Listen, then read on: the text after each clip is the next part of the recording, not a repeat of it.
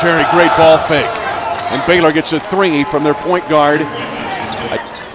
Edwards now in for K-State, the main transfer. And K-State tries to force it in again. And a breakout for Kenny Cherry. Edwards giving up size. Great anticipation by Foster.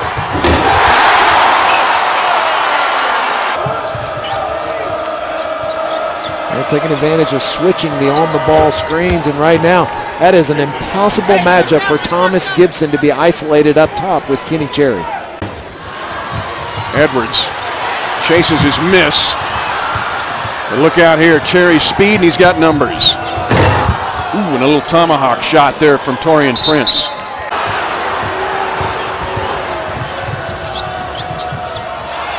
And now Cherry with an unforced turnover.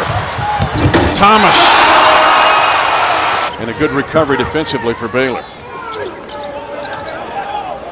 Look at all the gray shirts above the free throw line. Foster, a deep three.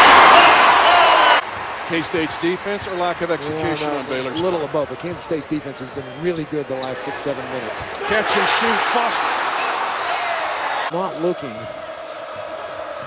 Gathers also had Gibson buried deep.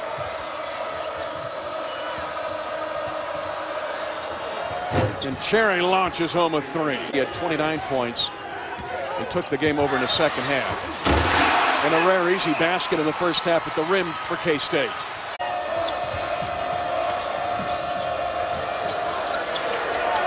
Javon Thomas trying to make things tough for Kenny Cherry.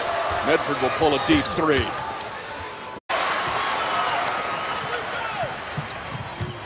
Awandu from Cherry. I'm sorry, Awandu from Foster against Cherry.